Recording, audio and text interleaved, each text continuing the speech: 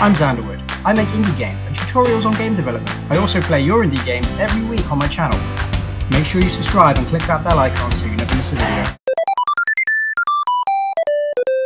Hey guys, welcome back to Orion's Throne. I know it's been quite a while since I've done one of these devlogs, and the honest reason is I haven't really done much work on it. So how could I possibly make a devlog on things that I haven't done? But I'm proud to say that I have managed to find some time this week, so here's a little update on what's been going on. Firstly, I've made a weapons vending layout, so there'll be opportunities throughout the game if you're playing with the cowboy where you can reach one of these vending machines, which are these little things right here. These sprites, which are the same as the normal vending machine, the coffee machine, a broken version of the normal vending machine, and this one here, which is the weapons one. So if you find one of these vending machines, you can interact with it and you can change your weapon. There are 4 weapons in the game that you'll be able to unlock. Each comes with a price tag, so you'll need to save up or accumulate your credits throughout the game in order to unlock them. The ammo system is going to be generic, so instead of having different ammo types that you can collect and then have to store those in their own variables, I'm just going to make the ammo variable generic to all the weapons. So if you pick up any ammo pack, it will refuel your ammo for all of the 4 different weapon types, making it a little bit simpler, and you won't have to worry too much about running out of one ammo, then changing a gun just so you have ammo for that gun, if that makes sense. So if you've got ammo, whatever gun you have will work. Everything I've been working on this week takes place in the officer's lounge, which is through this door here. You'll need a key card to access it. The lever that I have in place here, I still don't have a use for. I think it's going to reveal some kind of a secret passageway perhaps in the game, but again, I haven't put that in yet. I've changed the look of this little tank in here. It's got more of a top-down view, which I think fits the style of the artwork better. And there's a little shout out to Foozle CC. There's something inscribed on the glass, Foozle sample CC007. And then obviously you can come over to the vending machine, you can interact with it, and you can select yes to change your equipped weapon. And here we go. You can cycle through the available options with the with the A and D keys. So shotgun, plasma, SMG, and you can just buy ammo clips for 5 credits each. If you're running low on ammo, you get a description at the bottom. At the moment, you can just buy them without having to worry about how many credits you have. I haven't programmed that element in yet. So if, for example, we choose the shotgun, it'll take you back to the level, and you notice that the visual icon that represents the ammo has changed to display shotgun bullets. The actual sprite of the bullet is changed to be more of a shotgun bullet type. Change it to the plasma gun.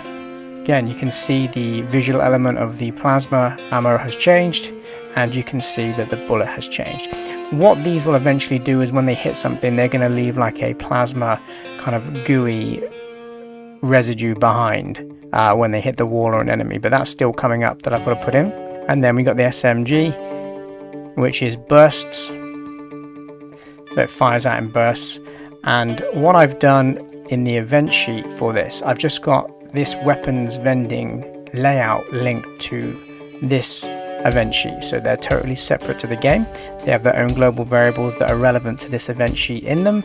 I've got a boolean set up for each of the additional weapons to determine whether or not you purchased them or not, and a weapon vending item number, which is representative of these background boxes, so we can see which one is being highlighted.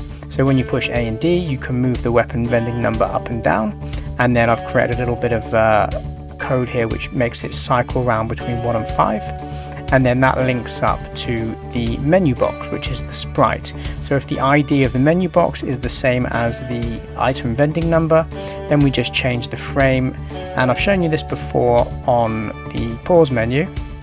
So if I just double click here, it's just one sprite and one frame is a white kind of see-through color, so you can identify which one you're highlighting over. And then the description box at the bottom will just change. It just says pistol now, but the text will change based on whatever item you've got.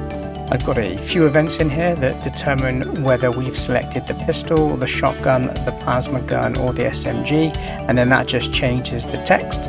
over each one to say whether it's owned or equipped. And then when we press E on any given weapon, depending on what weapon is selected, it will take us back to the officer's lounge, because that's where we will be put, that's the last place we will have been when we go to this specific layout, and it will activate the cowboy controls and then select our generic global variable weapon selected to whatever weapon we've selected.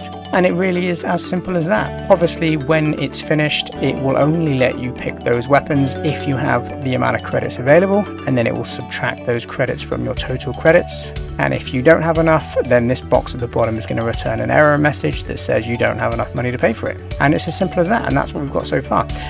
What I will show you quickly as well is on our cowboy event sheet, I've added in different cooldown times. So depending on the weapon that you've selected, the wait function here, 0.3 seconds, 0.2 for SMG, these are the cooldown times before you can shoot again. So the SMG is going to be more rapid fire than, say, the shotgun, which has a 0.6 second cooldown time. So you're going to be able to fire faster with certain weapons than other weapons, but the benefit of having the shotgun is a bigger bullet, so it's going to have a bigger collision box, which means you can do more damage with it, hit more things with it.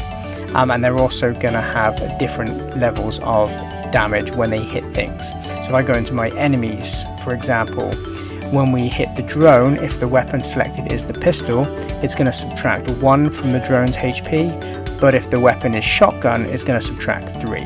So you're going to see that although it's a slower weapon, it's going to do more damage, whereas the faster weapons do less damage.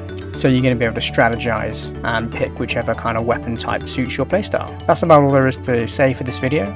Stay tuned, there will be more updates coming in the future. Before we finish though, just a massive shout out to my wonderful Patreon supporters: James Welch, Basic Terror, Cole, Tomorrow Lexic, Zan, Retro Galaxy, Clone 13, Foozle CC, Space Spy, and FanVan. Thanks you guys for supporting my game dev journey. I do appreciate it. I hope you're enjoying the benefits of being a Patreon, and until the next episode, take care of yourselves, and I'll see you then.